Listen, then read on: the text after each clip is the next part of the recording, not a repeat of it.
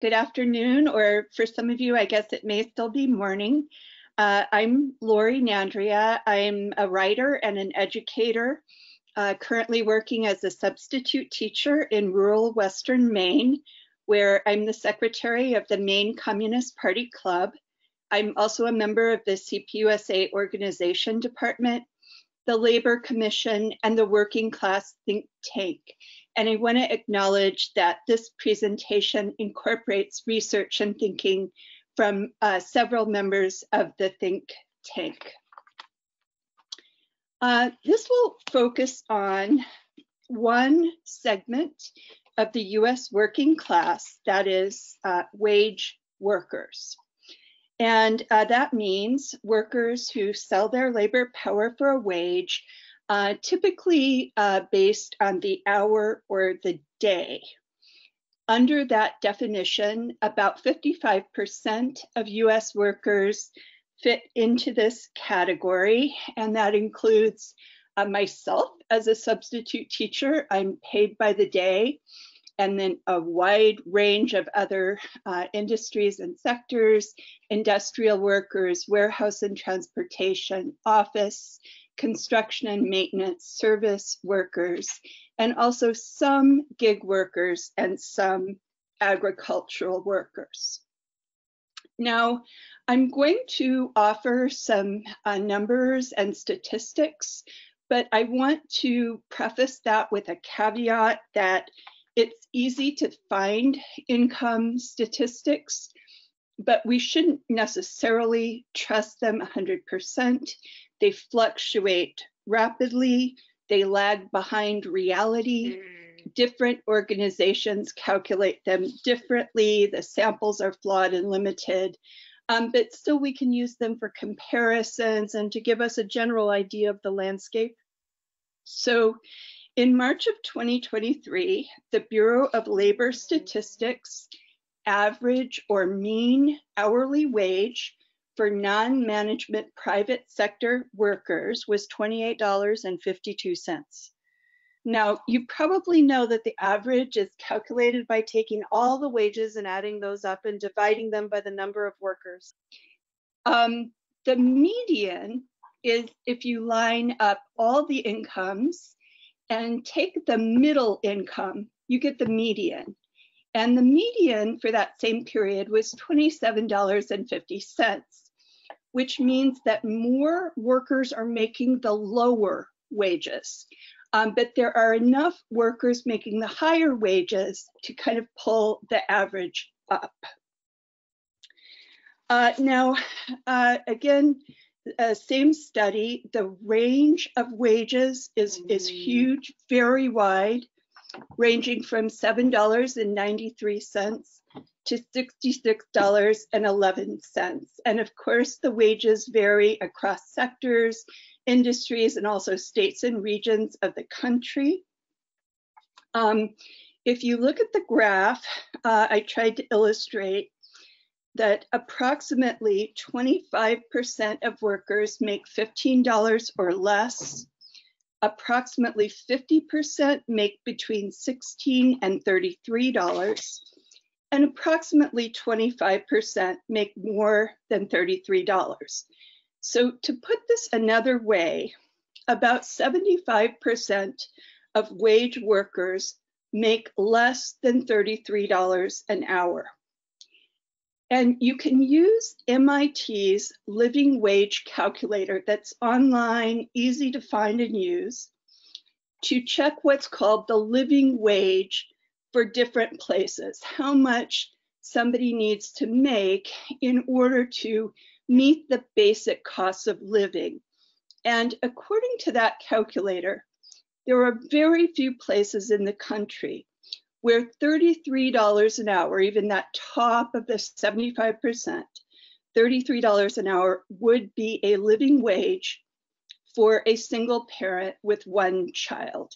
And as Dee had referenced earlier, this seems to be, one of the largest groups of people who are living in poverty, especially single women with one child. And by the same token, there are very few places in the country where $15 an hour would meet expenses even just for a single adult with no children working full time. So that chunk of, a range of wages that 75% of wage workers make is generally not enough. And I'm sure this isn't news to anyone. Even if, $33 sounds like, kind of a substantial wage, in most urban areas, it's not meeting expenses.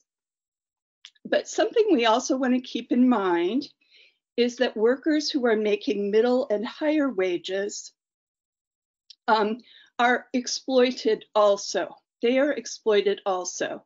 And as earlier presenters have indicated, when the capitalists are taking the value that a worker is creating, even if a worker is making a high wage, that value that is being stolen from them means that they are being exploited also. I want to talk about two additional factors that sort of characterize our moment. Since 1979, wages have gone up. On paper, they've gone up, but their purchasing power has not. Today's real average wage, that means the wage after accounting for inflation, has about the same purchasing power that it had in 1979. What real wage gains there have been have mostly gone to the highest paid salaried employees, basically managers and executives. This past year alone, the average wage has risen about 4.7%. It finally responded a little bit to the pressures brought by historically low unemployment. But even now, the real wage is not really up because of such steep rises in food, housing, and healthcare costs. And you can look at those percentage. Housing costs have increased by 31%, and healthcare costs since 2000 by 55%, which is just a breathtaking rise, while wages since 2000 have only increased by 10.4%. So no one is coming out ahead. In this category, everybody is losing ground. And an April 2023 poll, a really big poll, showed that 81% of workers who responded said their wages have not kept up with the rising cost of living.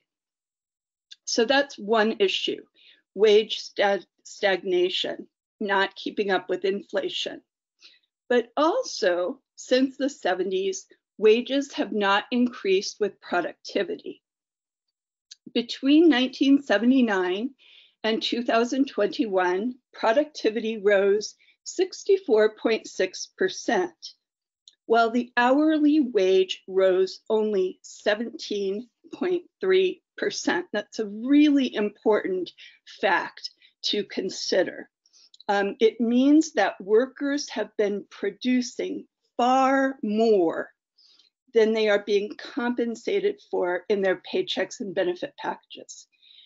As Marx foresaw, improvements in the mode of production mean that more can be made in less time with less labor, and we call that automation. And in a socialist economy, that would be great for everyone. It would mean that we could produce easily, right, the necessities of life, get those to everyone with less time spent on labor, meaning people can have more leisure, more time with their families, for hobbies, for the arts, sports, right, all the wonderful things. But in our capitalist system, of course, it doesn't work that way. All the fruits of economic growth are going to the highest paid salaried managers, but mostly they're just converted into profits that are distributed to the owners, the CEOs, the shareholders, and other capitalists. And so that huge gap, that huge jump in productivity and that tiny jump in wages has greatly accelerated wealth and income inequality in our time. And again, we want to note that increased labor productivity without a proportional increase in pay equals increased exploitation, even if the worker is being highly paid, being paid a high hourly wage, right? Exploitation, as Dee pointed out, applies to every worker who creates value that is appropriated by the capitalists. So in short, both wage stagnation and the productivity gap are affecting workers in all income ranges, though they are certainly affecting most painfully the workers at the lower end of the wage scale. Now, as we know, all workers are exploited on the job. Surplus value is extracted from them to realize profits. Women and people of color are super exploited, meaning more of the value they produce is taken from them, taken by the capitalists. So here are some very recent averages. In the first quarter of 2023, women who worked full-time in wage and salary jobs had median earnings about 84% of men's earnings. In male-dominated industries such as natural resources and construction, women earned on average 65.9% of men's earnings. And that is not even considering the amount of unpaid labor in the home that has traditionally and still very often falls on women. Likewise, recent studies show that nationwide, Black workers earn on average 76 cents per white worker's dollar, and Latino workers 73 cents. Latina women earn on average 53 cents, and Black women on average 63 cents for every dollar a white male earns. And again, we want to think about this in Marxist terms. If we have, you know, a woman working maybe in a picture framing shop, and a man working beside her, the owner of the factory, of the picture framing factory, is keeping more of the value that the woman produces than the man standing next to her.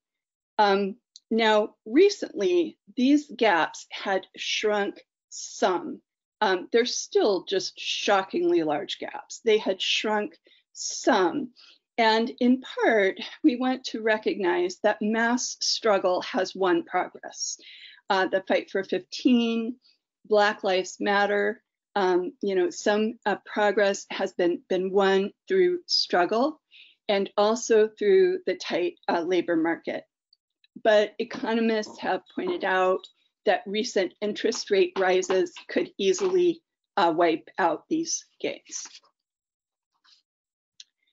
The earlier presenters have made, I think, a very this point about the way that divisions in the working class, which are purposefully cultivated and exacerbated by the ruling class, function to weaken the working class's organizational abilities and, you know, keep the working class from unifying against the capitalists.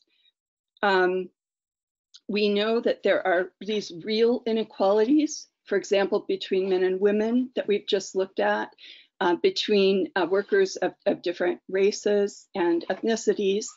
But these get translated by ruling class ideology into false perceptions of threat, rather than understanding that these inequalities are bad for everyone and are the fault of capitalism. They are translated into antagonism, right, inside and outside of the workplace, between different groups, and kind of a belief that the other group will take what should be belong to us. And this is, I think, an important question for us as the party to keep asking. You know, how do we help people see that capitalism, not the other working class group, is the real threat and the real thief? You know, as we know, the fascist element of the capitalist class constantly works to divide the working class by manufacturing crises, and often recently we see trans people demonized, and you know, there these issues like gender neutral bathrooms being used to divide communities, divide working class communities, as well as other differences like race, immigration status, and rural versus urban. Where I live in a rural area, I see that very clearly. I see it especially around election times. And, you know, it's something that I think it's important to think about, the rural versus urban division in the working class. It tends to get entwined with other kinds of bigotries. But in rural areas, working class people sometimes, you know, fall into thinking of the urban area near them as this sort of hotbed of, you know, un-Americanism, right? People who don't, people who have accents, who eat strange food and soak up public resources. And there comes to be this sort of enmity, right, between the working class in one area, even working very similar jobs in similar industries, and the working class in the urban area. And this is a quote that I think is very nicely captures this attitude on the part of the rural working class, who are always at risk of sliding to the right. The state is not seen as their own. It is not of them. Rather, it destroys the thing that is of them. It overregulates, breaks promises. And in general, there is, you know, a sense on the part of rural people of this disenfranchisement by their own government that is not always wrong, but is the blame is often wrongly placed. Speaking of elections, at the ballot box, a very large recent study published in Jacobin found that with wage workers, pretty specifically, economic issues tend to unite wage workers across party lines. Social issues tend to divide. But wage workers, even wage workers who identify as Republican, often are economic populists. And this seems to be a good thing for us to really think about, you know, sort of what we can do with that fact, how we can perhaps use the often anti-corporatism of the rural working class to help raise class consciousness of that group. And then turning to the question of quality of life among wage workers. As earlier presenters have pointed out, there has been a tendency to use educational attainment as a marker of class, and this is terribly faulty. It is a terrible way to measure class. But this big influential study of deaths of despair, many of you have probably seen those results.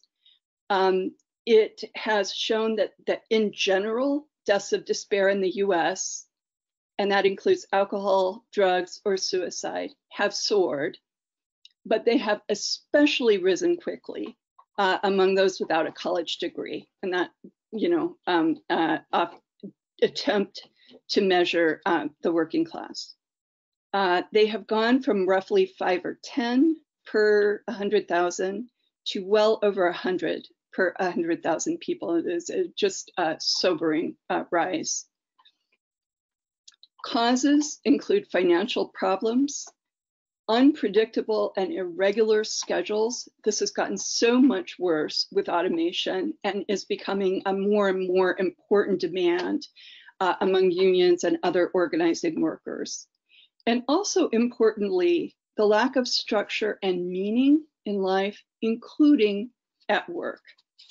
And I think it's not it's not very controversial to assert that human beings need a sense of belonging. They need a sense of meaning and purpose.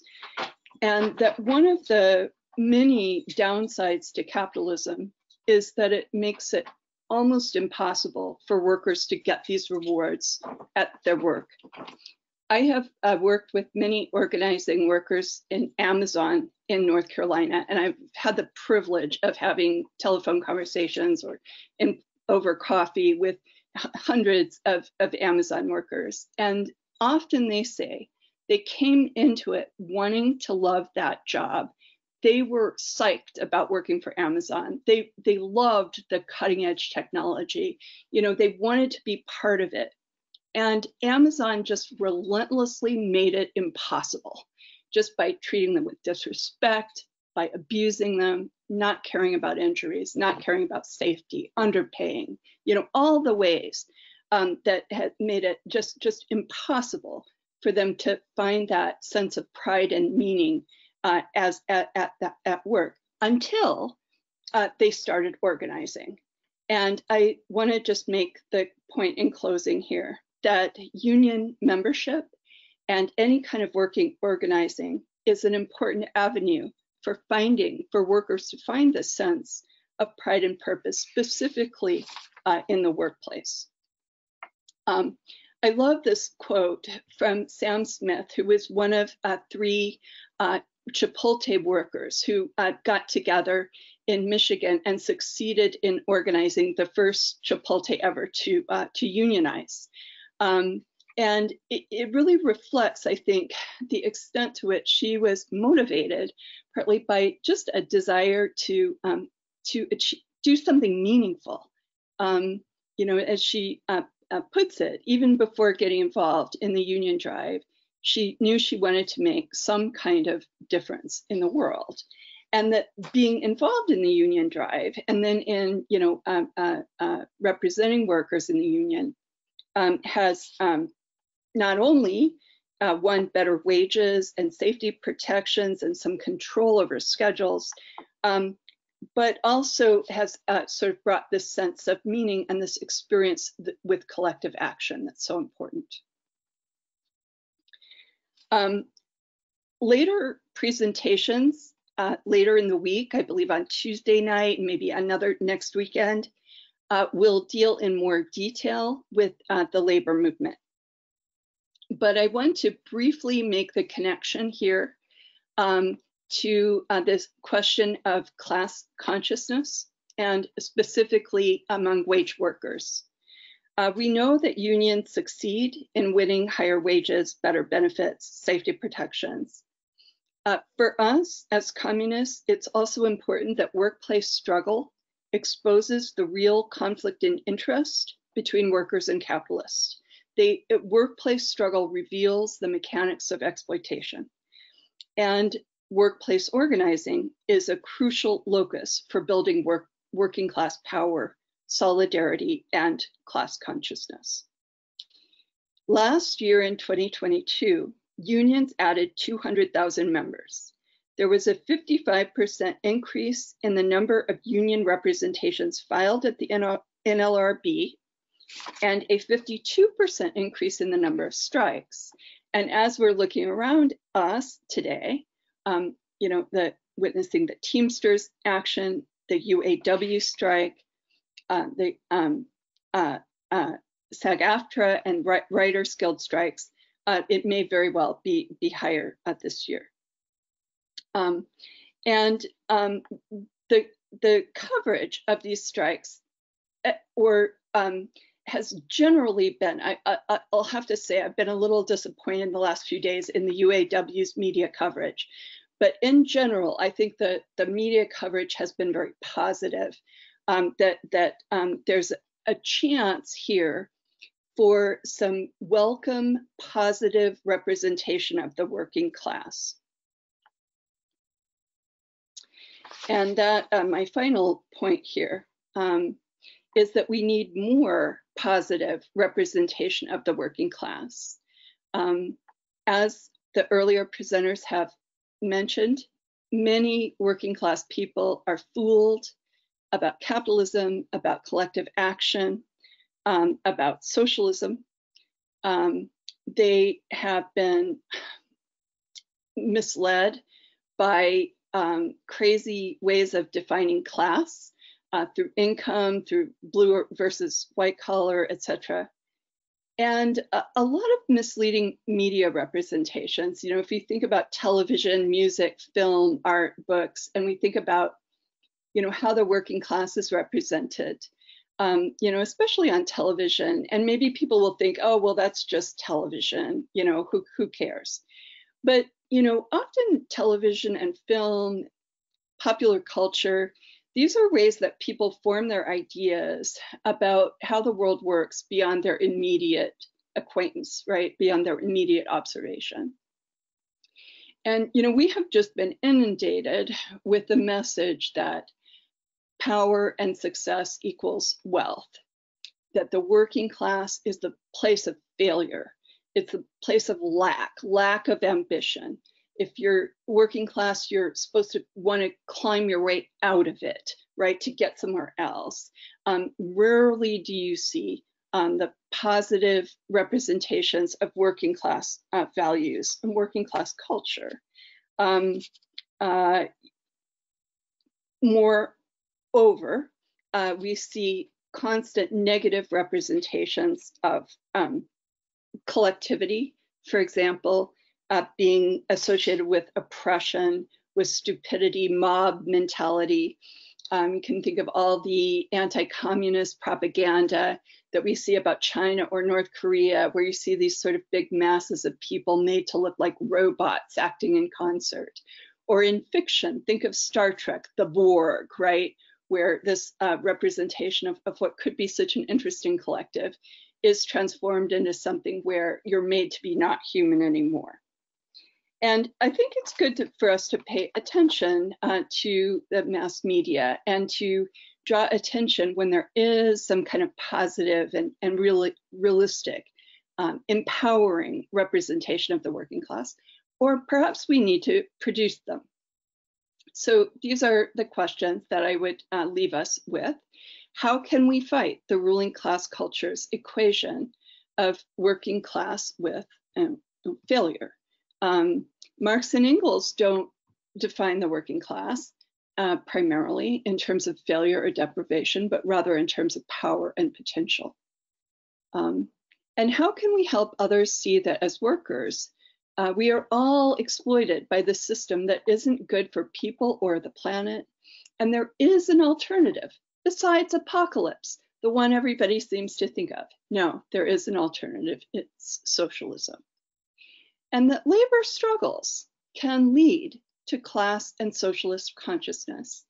You know, even if a union vote does not succeed, if it does not win, if it succeeds in raising people's class consciousness, it is a win for the working class. And I'll stop there. Thank you. Thank you, Lorri. We'll now take a few minutes to set for our next presenter, Taryn. Hi, my name is Taryn. I am in the Queen's Club, and thank you so much for the other presentations today. They've been great. I can see that there are a lot of points that are sort of overlapping in each of the presentations. And I think one of the more important points is building working class unity, you know, and I think that the most important way that we can set about tackling that is to first really deeply examine like the nature of the US working class and figure out, you know, how to go about it scientifically, as others have mentioned. So I will be covering, I'll be doing my best to cover this topic on low wage workers for the collective. Okay, so first we should start off by asking ourselves who qualifies as a low wage worker. And I like this graphic here because you can see how this idea of like middle income is kind of ridiculous, or middle class, right? Because here in the New York, Newark, New Jersey area, you would have to be making between $56,000 and $169,000 to be considered middle class. Now, I don't make $56,000, but I would assume that between $56,000 and $169,000, there's a huge, you know, disparity in lifestyles there, right? Especially if you have children. But you can see here how this goes all the way up to 221,000 in the DMV area. So yeah, this is a big gap between different types of wages for you to be considered like comfortable. So there are a couple of different ways that people are counting low wage workers. I was looking at a couple of different studies, but some of the ways that they do it is for people who make less than $20 an hour as waged labor. A family of 3 making less than about $40,000 per year would be considered low wage. And according to the Social Security Administration, which keeps track of wages because obviously we pay into Social Security through our paychecks, the average worker in the United States makes $60,575 a year. And the median wage is $37,586 a year. So when we're thinking about the differences between averages and like median, we can think, okay, so you take the highest wages and the lowest wages and you sort of mix them all together and you come up with an average, right? Whereas the median wage is you're looking at everybody making money on a spectrum and figuring out who is in the middle. And so the middle would be considered low wage. Now, I don't know exactly what resources Lorri was using, but when I was looking at this, it looked as though more than 50% of the US population would be considered low wage workers at this rate. They might be salaried, they might not be getting time wages, you know, per hour wages, but they would be mostly considered low wage workers. But first, before we continue, we need to think about why it is that we even care about wages as a society. Money is considered one of the greatest fetishes, right? So Marx describes a fetish as something that is concealing something else behind it, right? And so when I'm looking at a dollar, I'm looking at a quarter, I'm looking at paper that has printing on it and it's got some words on it, but what I'm really looking at is something that is backed with the power of the state, right? That's why I can't just go and start counterfeiting my own money, because that's against the law, because it's not backed by the power of the state, right? So what you are seeing in that dollar is many, many different facets of control. Money gives you access, right? Without money, you can't live. You can't pay your you can't pay your rent. You can't buy groceries. You can't access healthcare. You can't access education. Without money, you're in big trouble under capitalism. Also, there's a connection between money and power, right? So I think I could do more push-ups than Elon Musk, but because he's got, you know, hundreds of billions of dollars, he's technically got more power than me, even though, you know, I don't really like recognize that, but it's just because of that money that he comes off as being more powerful. And yeah, we need money to live. And so the way that the majority of us get money is by working. And so because that money is tied to our life, we have a very dependent kind of relationship with our employer. Wages are paid out for your time, not for the value that you are producing. And I appreciated Lorri's comment on how even workers who are making very, very high wages, they might actually still be overexploited or hyper-exploited, because maybe somebody's making, you know, $90,000 a year as a programmer, but if they didn't write those computer programs some big bank wouldn't be able to realize, billions of dollars worth of value. And so obviously, even though that person's making like higher wages than average, they're still being like super exploited. And as Marx sort of writes in Capital Chapter 10, moments are the elements of profit. So because money is connected to your time at work, your boss is constantly trying to intensify whatever it is that you're producing, whether that's making you go faster or making you somehow more efficient. Maybe you have a technological change that you're taking advantage of in your production. But the boss, the capitalist's job is to try and get as much profit as humanly possible out of whatever it is that you're doing. And so sometimes that's why you have, questions about clocking in and clocking out, right? If you clock in a minute early, you're considered to be stealing time from your boss. But if you clock in a minute late, you're also considered to be stealing time from your boss, because those minutes add up over the year, and that's like big money in the capitalist's pocket. From Capital Chapter 23, the maintenance and reproduction of the working class remains a necessary condition for the reproduction of capital, right? So obviously, in order for capitalism to operate, it needs to have workers. But the capitalist may safely leave this to the workers' drive for self-preservation and propagation.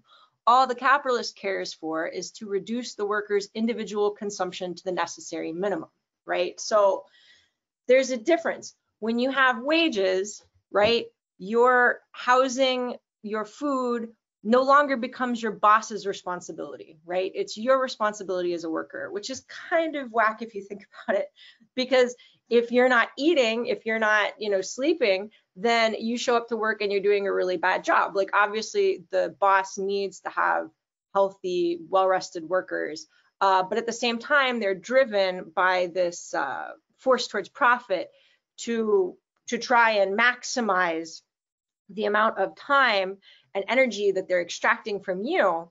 And so that means that they're going to try and whittle you down to the necessary minimum of consumption for you to survive and get up to go to work the next day. And this is important when we're talking about low wages, right? Because we can see already that most people, even though they might be working 40, 50 hours a week, are hardly able to sustain themselves. But this is not what the boss would consider to be their responsibility. They think it's up to you. It's like, you're poor because you don't save your money correctly, or you're poor because of this, that, and the other thing, not that you're poor because we are underpaying you. Capital asks no questions about the length of life of labor power. What interests it is purely and simply the maximum of labor power that can be set in motion on a working day. It attains this objective by shortening the life of labor power in the same way as a greedy farmer snatches more produce from the soil by robbing it of its fertility. Now, I love Capital, obviously. I love Karl Marx. He can write really, really well sometimes. And I think that this image that he's conjuring up for us of overexploiting the soil as a farmer, like, yeah, you're going to get a lot out of it if you're overexploiting it, but after a couple seasons, it's not going to be as fertile anymore. Now, if you were a landowner, you would care about this, right? Because you don't want to be sitting on a bunch of land that can't grow anything. But if you are a boss, if you're a capitalist, you don't really care if you're robbing the soil of its fertility, because there are many other people standing in line waiting to get a job, right? So you can use this one up, throw it away, use another one up, throw it away. It's not really like the boss's concern whether or not you have a happy, long, healthy, productive life. They literally just care about the time when you're on the clock and how much money you are making them. And I like this from Capital Chapter 15. This was always an image that really, really stood out to me. And it sort of sums up a lot of this low wage conversation here. When we think about, in England, women are still occasionally used as horses for the hauling barges because the labor required to produce horses and machines is an accurately known quantity, while that required to maintain the woman of the surplus population is beneath all calculation. Hence, we nowhere find a more shameless squandering of human labor power for the despicable purposes than in England, the land of machinery. I like to bring this up when people are talking to me about automation, because I like to remind people that human beings are actually cheaper than robots. They're cheaper than machines in a lot of circumstances, but you have to create a class of people, sorry, not you, but capitalism necessitates a class of people. Here, Marx is describing it as a surplus population that are willing to work for substandard wages, that are forced to work for substandard wages. If you study the history of the development of capitalism, you'll see that like most workers were not keen on this arrangement. They would much rather, you know, go out and hunt in the Lord's woods. They would much rather take their water from the river. They would much rather just like squat in a hut in the middle of nowhere. They wanted to be vagabonds, but they wanted to be poachers, but those things became punishable by death. So there was a refusal of letting people opt out of this scenario. And you can see that today. It's like, I can't just go to the store and start filling up my bag with groceries. I have to pull out money and pay for it. If I don't do that, then somebody calls the cops on me and then I go to jail. So this is how people are coerced into these situations, is that you require money to live. And so you're forced into situations where you might have to take on low wage labor to survive. So who is it that belongs in the surplus population in the United States? We're looking at low wage workers, right? But here I've got a photo up of a homeless encampment in Washington, D.C. When we've got bosses looking at their workforce and they want to pay them the absolute minimum possible for the maximum amount of work that they can get out of someone, you have a boss looking at a human being as a worker, right? Now, bosses or capitalists, sorry, also view humans as consumers. So you have this sort of like weird duality where people are both workers and they're also consumers, right? They go to the work every day, they produce stuff, they're exploited, and then they take their wages, which is a portion of what it is that they've created that is magnanimously gifted back to them by the capitalist, and they go to the supermarket and they buy stuff, right? So on one hand, you have capitalists who want to keep wages and people's standard of living very, very low, like in the minimum, you know, the smallest amount possible to keep people showing up to work every day. But also you have capitalists who want people to spend lots and lots and lots of money on stuff, right? And so there's a contradiction that emerges between these two ways that the capitalists are looking at us. They don't really care about us sustaining ourselves as workers. They say, whatever, I paid you a wage, that's your business, how you're going to stay alive with that wage, but they still want our money as consumers. Okay, so to keep buying the commodities, services we produce so they can continue to make profits. Now, oftentimes this is something that will push capitalism into crisis, right? Because if people can't go out and buy stuff, then they are no longer able to keep factories open, the profits are declining, et cetera. There's right now in the United States a situation where economists are stressing out about the fact that people my age are not buying houses, right? Are not starting families because buying a house and starting a family, there's a lot of consumptive activity that's going on there. But at the same time, lots of people my age are making wages that are so small that people don't feel like they're able to buy a house, or they're not able to buy a house, or they're not able to sustain a family, right? So you can kind of see this contradiction emerge on like a grander scale in the capitalist economy today. But people who are unable to buy things for one reason or another become part of a surplus population. They become expendable, basically. That's who it is that is going to prison. That's who it is that's making substandard wages. These are people who are now part of a surplus population, like the person it is who is living in this tent. The surplus population is also sometimes referred to as the reserve army of labor. We need to expand our view of low-wage workers, right? So low-wage workers are not necessarily just people making, you know, $7.25 or $15 an hour. There are also people who are making technically no money at all, right? So the unemployed, will we call the unemployed a low-wage worker? Yeah, we would, especially if you're on benefits, because no matter what it is that you are doing, if you're unemployed, you still need a way to pay your rent. So whether that means that you're on benefits or you're working off the books or something, the unemployed still count as part of the surplus population. And the higher unemployment rates are, right, the lower wages become. because they figure that people who are unemployed are willing to settle for less when it comes to their wages because they so desperately need a job in order to live. The incarcerated are also part of the reserve army of labor. Talk about low-wage workers. Technically, that's the one population in this country that you can still force to work and not pay them any money at all. Prisoners are sometimes paid upwards of 10 cents an hour, 25 cents an hour, but they're doing actual productive labor at the same time. In New York State, for instance, each state institution is required to see whether or not they can source stuff like soap dispensers, desks, chairs, etc. from prison labor before they're able to go and buy it from a furniture store, because the implication there is that it will be cheaper because you obviously don't have to pay incarcerated people as much money. They're very cheap labor.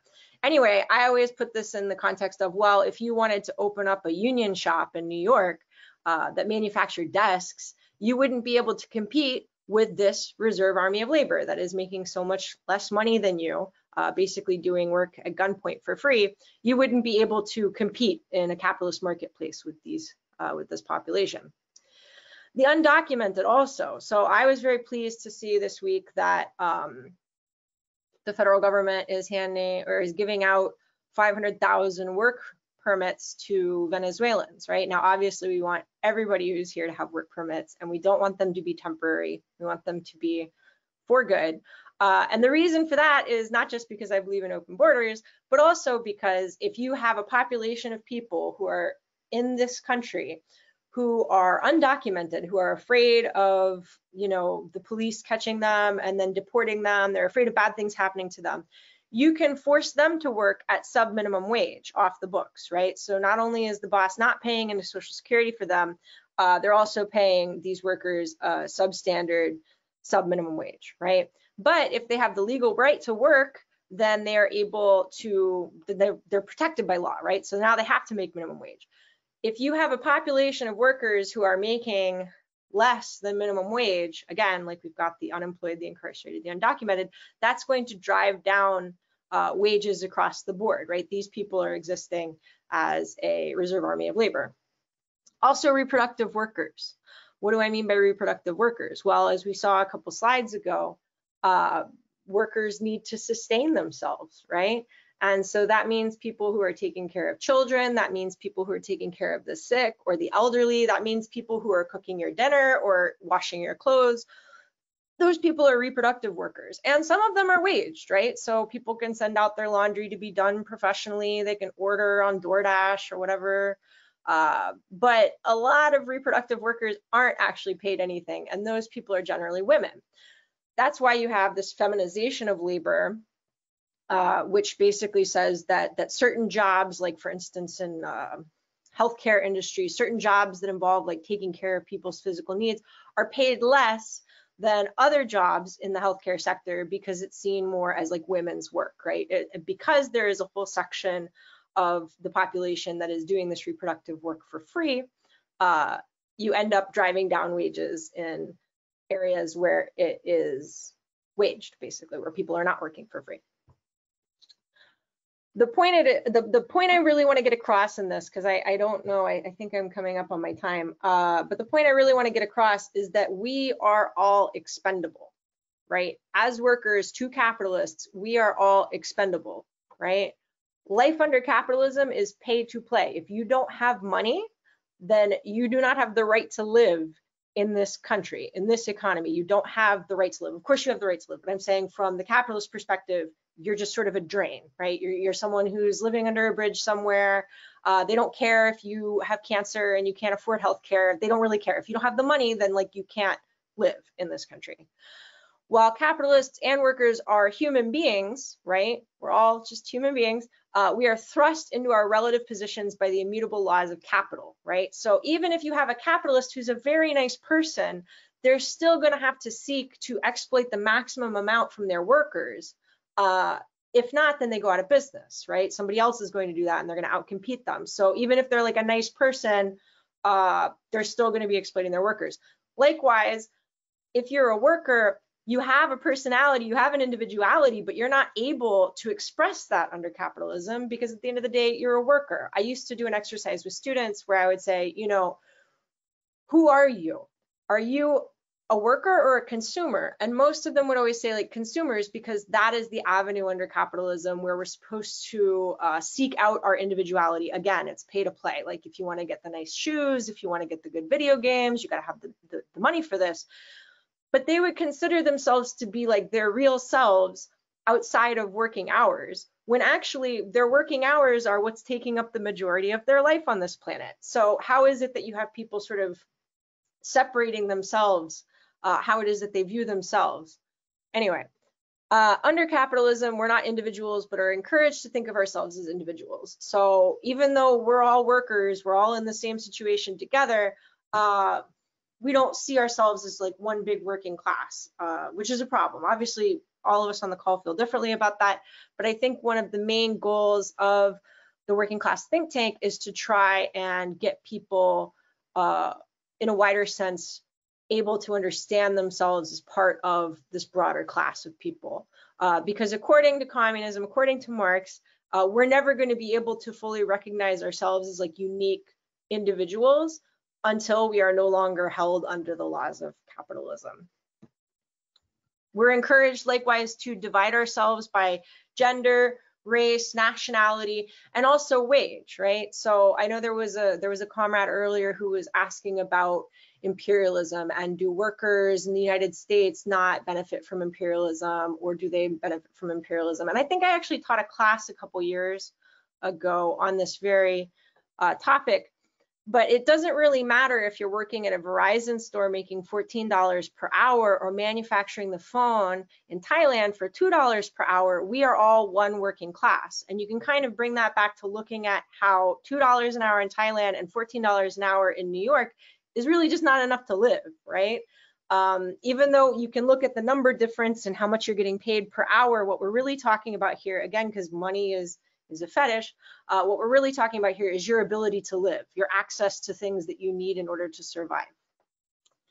And the CPUSA is the vehicle for building working class unity and realizing our collective power as the working class. Like, I think it's just a really important project, and this is the party that's going to be able to do that, right? That has been working on it historically and will continue to do so. Because I think nowadays, especially, there's so many questions about workers and wages, and people can kind of get a little bit confused. You know, you can get sidetracked by questions of, you know, well, for instance, you know, do workers in the United States benefit from imperialism or not? Like, this is, you know, of course, it's an important question to explore, but it's also in some circumstances a bit of a red herring, right? Because we're again going back to the things that are dividing us, that the capitalists have put on top of us, right? And if we can't really like adequately unpack what these divisions mean, then we won't be able to move forward. So that's what I've got, and I look forward to questions that people might have. Thank you, Taryn. Cheers. All right, Scott, let's see. I'm going to make you a presenter, even though you're not going to show slides. So we have one more brief presentation, and then we'll open the floor for discussion. Scott? All right, thank you. And thank you to the two previous presenters in this section. Those both were really rich and informative presentations. This one is going to be something more in the way of posing a question or an invitation to a discussion about professional workers or professionals in the working class, or however we want to term it. So when we talk about professionals, well, I think I'll start actually with the definition of professional given in the National Labor Relations Act. So professional work, as it's described there, is, and I'm quoting, predominantly intellectual and varied in character, as opposed to routine mental, manual, mechanical, or physical work. It is involving the consistent exercise of discretion and judgment in its performance. of such a character that the output produced or the result accomplished cannot be standardized in relation to a given period of time, requiring knowledge of an advanced type in a field of science or learning customarily acquired by a prolonged course of specialized intellectual instruction and study in an institution of higher learning or a hospital, as distinguished from a general academic education or from an apprenticeship or from training in the performance of routine mental, manual, or physical processes.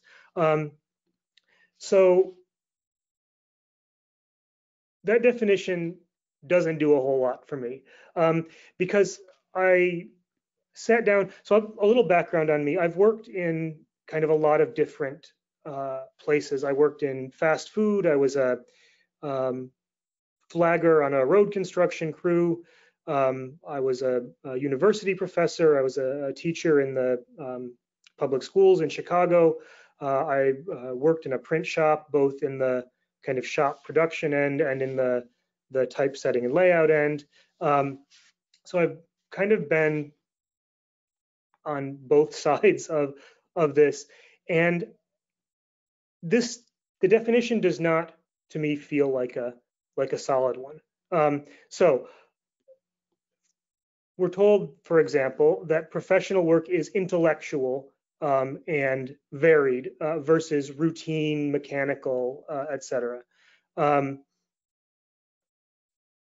We're told that it takes specialized education as opposed to apprenticeship, that there's flexible time for tasks as opposed to standardized time for tasks. And it sounds like someone trying to draw a distinction that really has no business being drawn in a lot of cases.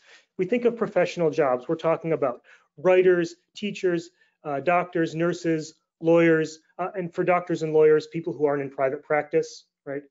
You're not a worker if you own a private practice, or you're not a member of the working class if you own a private practice.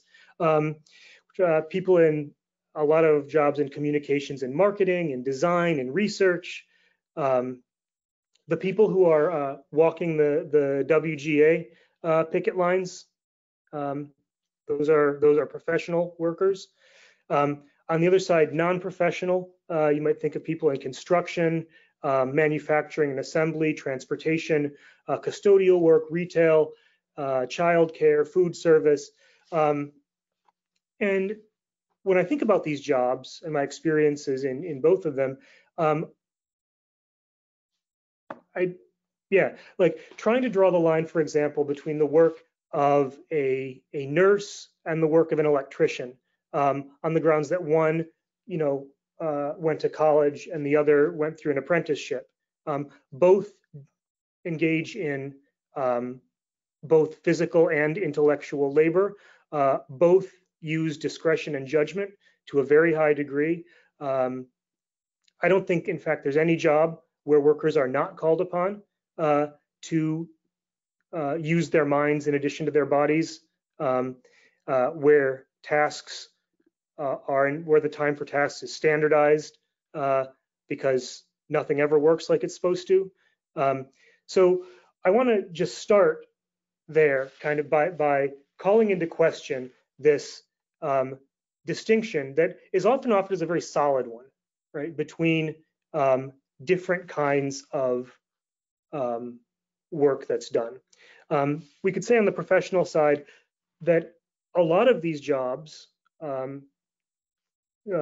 medicine, law, teaching, research, are things that were not originally part of the working class back when Marx was writing, but that Marx foresaw becoming part of the working class. And he gave that great quote from the manifesto about how the poet and the priest and so forth become the paid wage laborers of capital. And that's what we've seen. We've seen a massive process of proletarization. So a physician, for example, my wife is a doctor, and the reality of her work is increasing speed up, more and more patients pushed into shorter and shorter times.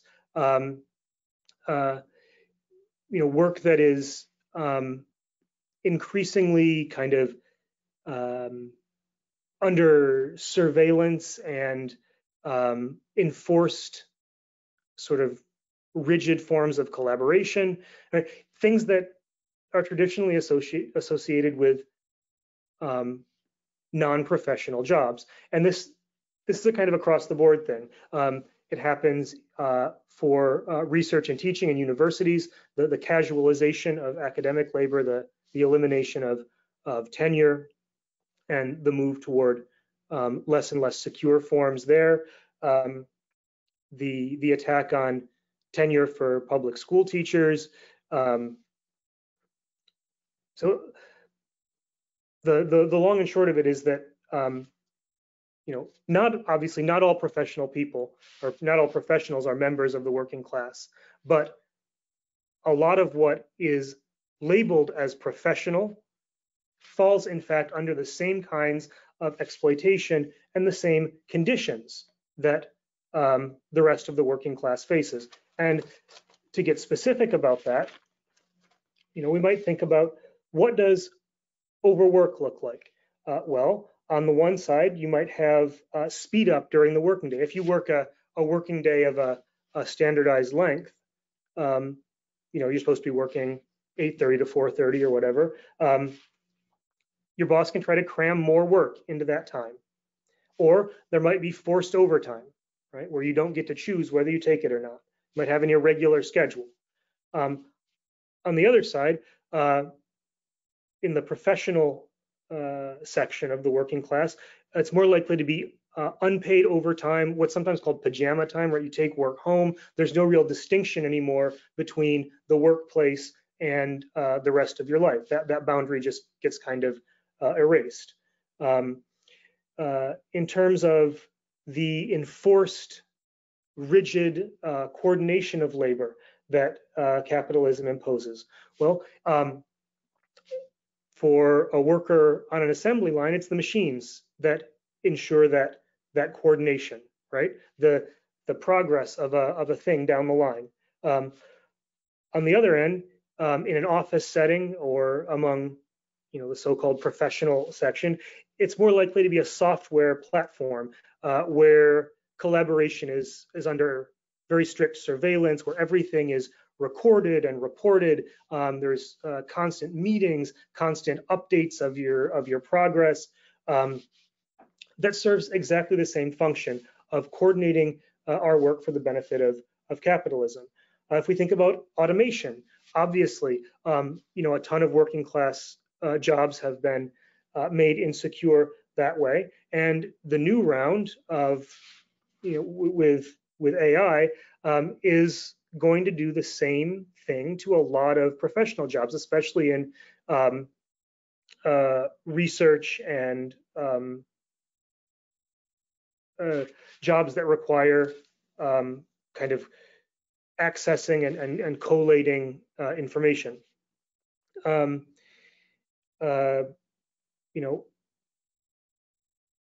Yeah, so again, I think we could go on from there as well, and I hope in the comments that we have time to.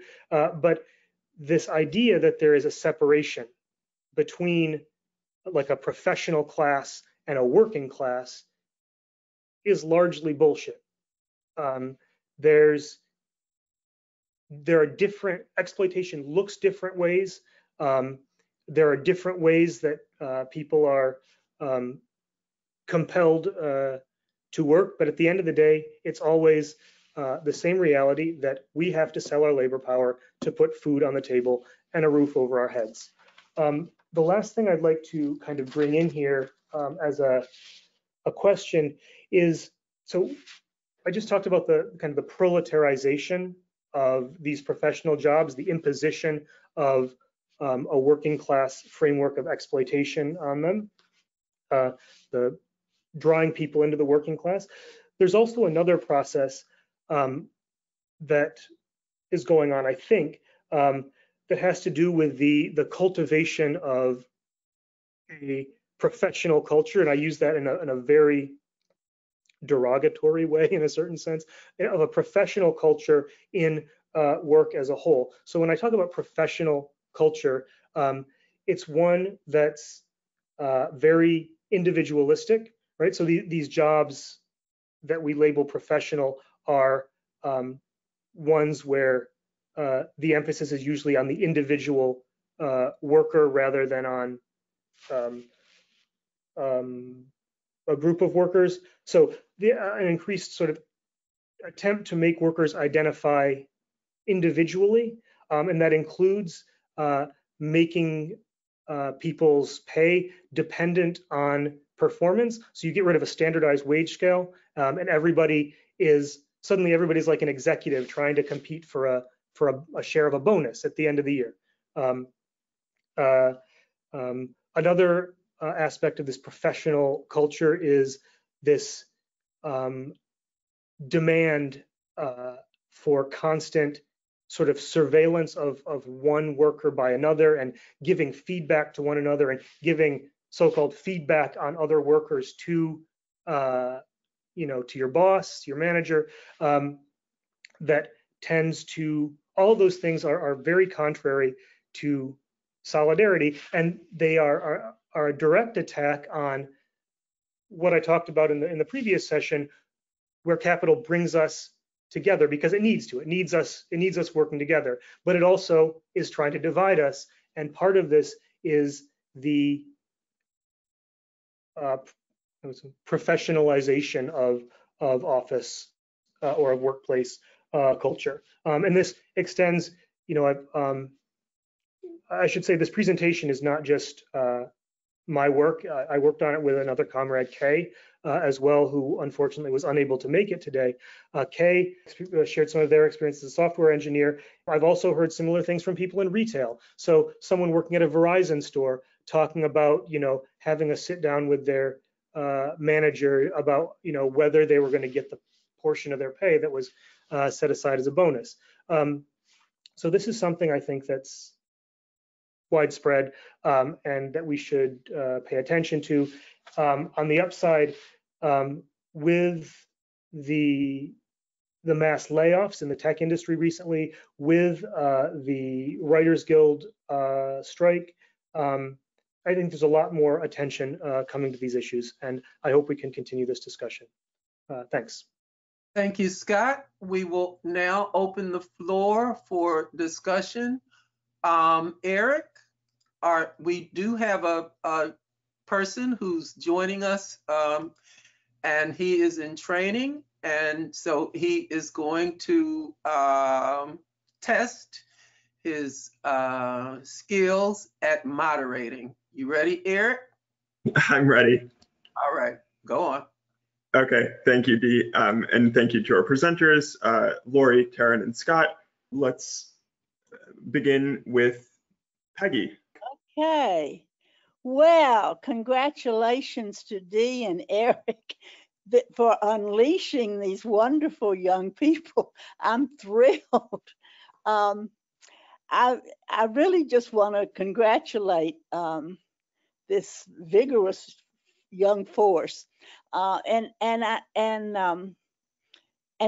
offer something that I found very useful myself, and I didn't really hit on it until I started working with artists who complained so much about being ripped off that they were never paid the full value. And I finally began to use the distinction between labor and work. And in the languages of most industrial societies, there are two words for labor and work. And I won't belabor this, but I've sort of reduced labor as boss time for pay, which is the same as most forms of work, and often for the same purpose. But work may be unbossed and unpaid, as in people talk about they just do this this is their gig, they just do this to make a living, but their real art, their real work is such and such, or their real science is not what they have to do in order to, because they don't have the grant, so that's my son. He has to do a lot of labor for other people in order to have access to do his real science. And if I think as we enter this world, the struggle will be more and more for the boss time for pay to reduce the amount of labor hours, reduce the amount of time that you have to work in order to submit to a boss, in order to get paid. But we do need that labor. We can't dispense with labor because it really is the labor that makes us interdependent and civilized. I could rant on, but thank you guys for where you are. Thank you, Peggy. Next, let's go to Dom. Great presentation, everyone. It's really, really enjoyable as I'm sitting here doing some homework. I just wanted to comment on something that Lorri said in the beginning. It's sort of tangential about the media and the working class. And something I had been thinking about the last couple of days is about how, you know, when the professional athletes, you know, they have like what they call a lockout. You know, really, it's really a strike, and it's something that had been interesting to me is that they never call it a strike. They always call it a lockout, but that's what it is. It's a strike. And I think, you know, the next time that happens, we ought to, you know, some people might say, well, what do I have in common with a millionaire professional athlete? But, you know, people look up to these, you know, to professional athletes, and they're, I think, really, really important to, you know, American culture. So I think, you know, next time, whenever this happens, that's something we might, you know, want to, you know, take interest in, is, you know, reframing it as like, you know, you're calling this a lockout, but really these workers, you know, are on strike. And I think that's something that might, you know, be interesting to us. Thank you, Dom. Let's go to Isaiah. Okay, so my question is, when fellow workers like voice frustrations about stuff that, you know, we all struggle with, but they kind of fall into the trap of either blaming other sections of the working class or placing their hope for improvements in bourgeois politicians. How can we kind of redirect their frustrations while, you know, not, I guess, being on like a high horse, you know, while respecting their experience and their viewpoint? How can we get across to them that if we want to make effective change, we need to do it through collective action and stop, I guess, kind of dividing ourselves into these arbitrary subgroups? So that's my question. Thank you. Thank you, Isaiah. Next, let's go to Emma. Emma, I just unmuted your mic.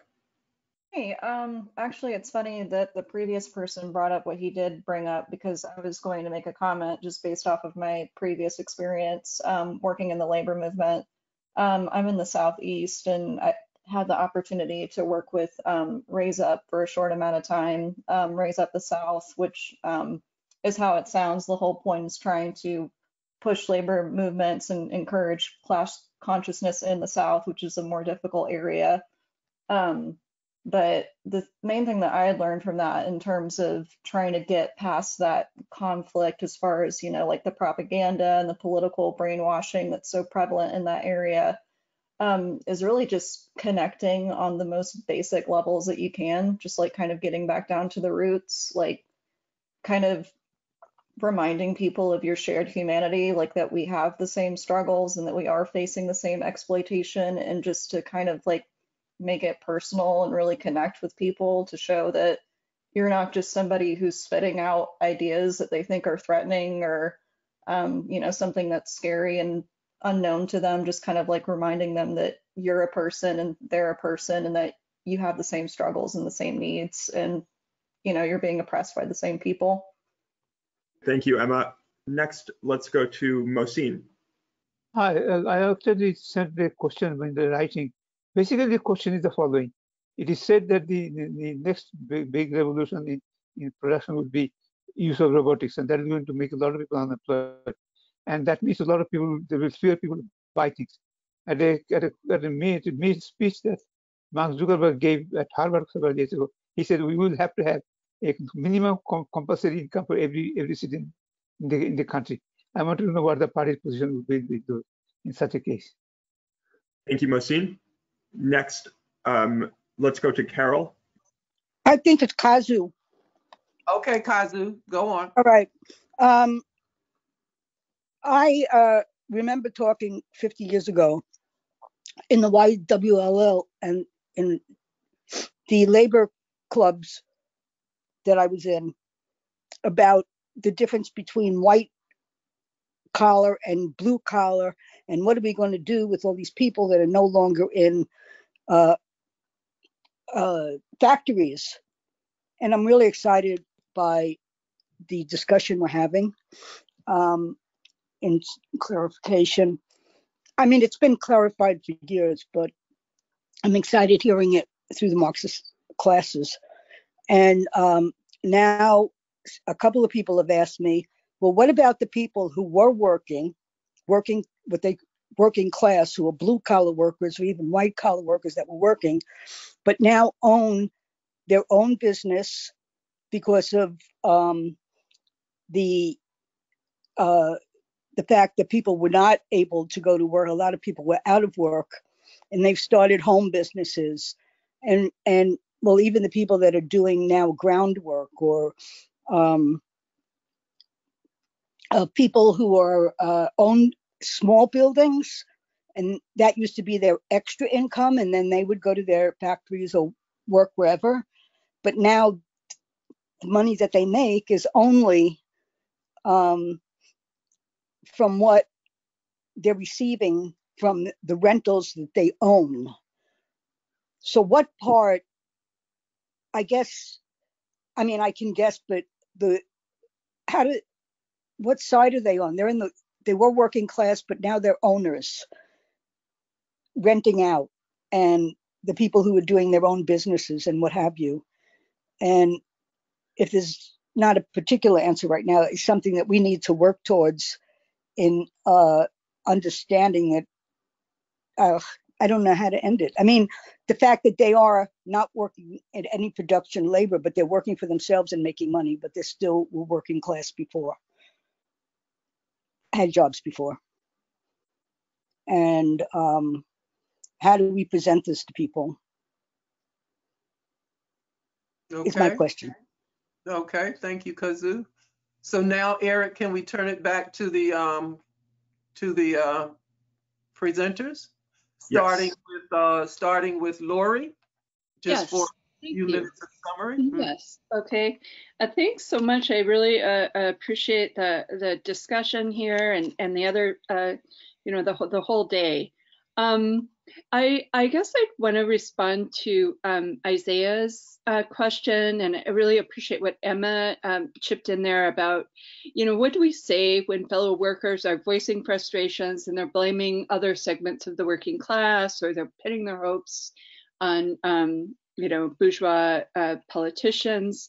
And I just think it's such an important question. I don't have a complete or final answer, but something that's worked for me sometimes in labor context, so, co-worker context, is the first point is, they couldn't do it without us, helping, people recognize their power as the working class.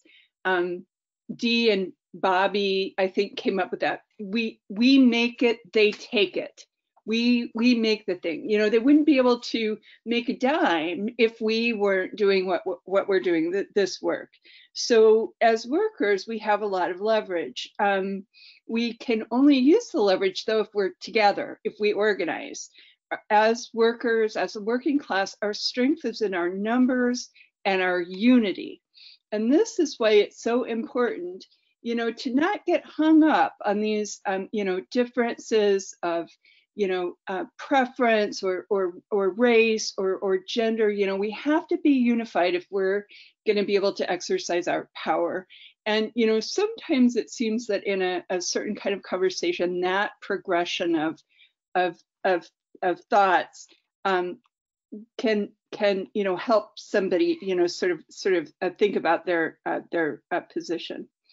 And I also just would appreciate what John said. I'm not really familiar with lockouts or like sort of how that is or how that works, but of the idea that yes, those are workers on strike. We are workers too, and sort of making the common ground of being workers and being as big as we can, right? And as connected and unified as we can. So I guess that's what I have to say. Thank you, Lorri. Scott? Yes, thank you for the questions.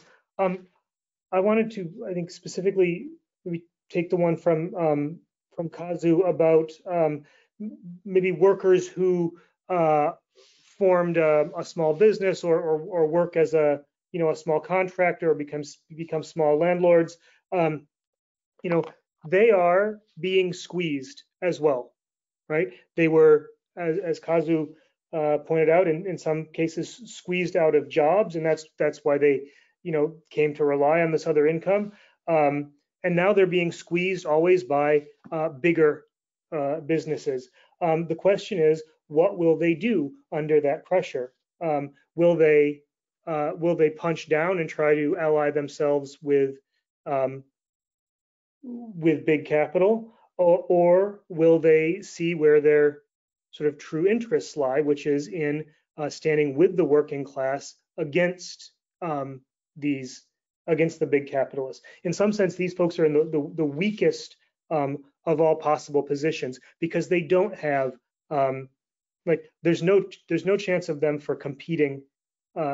No chance for them of competing with the big capitalists, and at the same time, they don't have the vast potential strength of the working class that comes from solidarity and collectivity. And yeah, it's a hard situation. Thank you. Thank you, Scott. Before we turn the mic back to Taryn, let me call on Darius. Darius, did you have a brief contribution that you wanted to make? There you are. Okay. So real quick with the gig economy. From what I was finding, gig economy workers aren't the best place to try to attempt to find solidarity or working class identity. Essentially, they have origins in the attempt to escape wage work and social mobility, as well as other cultural contributing factors that makes them not the best for that. The best thing to do for them would be to emphasize the fundamental labor rights of all workers, respective of employment status, because they have partial employment or unemployment, many of them working part-time and definitely less than full-time, and typically as secondary jobs to supplement their income, as well as they have a culture of more rooted in ruling class ideology than individualist, or than collectivist. And for me, I see significant barriers in that instance to working class identity. And a lot more could be elaborated on further, but that's just what I'm finding. Okay, thank you, Darius. All right, Taryn? Thanks so much, everybody, for participating in this. I think that, to sum up a lot of what was raised by the participants, it's our job as communists to explain to people how it is that they're being robbed every single day as workers, and how things like inequality, regardless if it's gender or racial or people's nationality or their sexual orientation or their gender orientation or anything like that, these are all things that are standing in the way of workers understanding themselves to be part of the working class. And so, I heard what the comrade was saying about the high horse, and I'm from the South and I used to work in labor. And I think that the most frank way to encourage people to seek unity on the job is to say, why are you letting this keep you from having a pension? Why are you letting this keep you from having higher wages? Why are you letting this keep you from having dignity on the job? Like, is it really worth it to you to be able to hang on to these, ignorant notions of race or gender or anything? Is it worth it to you, really? And to just sort of speak with people frankly like that, I think that there's a time and a place, and obviously, you know, you're in your shop and you understand better what's going on. There's a time and a place for trying to draw people, you know, out over many different conversations. But then there's also a time and a place to just say, hey, cut the bullshit, you know, like this is what's keeping us from moving ahead. So, you know, just, yeah, get your head on straight. Anyway, thanks. Thank you, Taryn. Thank you, everyone, for joining us today. We invite you to join us Tuesday night for a class that will discuss the forces of production and all of and how the changes that are taking place or have taken place and are taking place will affect us as the working class. On Thursday night, we will have a class discussing the class structure of the United States, focusing on the big capital and small capital. Then Saturday, we will conclude with a class in the morning, exploring a little more the special questions. And there will be a presentation that day, including a focus on youth and a focus on people of color. And then lastly, Saturday afternoon, we will discuss the features and factors that draw us into significant similarity across race, across gender, because of our conditions of existence as working class people. So again, thank you for participating in this work in progress. We hope you feel your time was well spent, and we hope you will join us in the future classes. Thank you, Lorri. Thank you, Scott. Thank you, Taryn. Thank you, Eric. Please enjoy the rest of your day. Thank you again. Good day. Thank you, Dee. Thanks, everyone.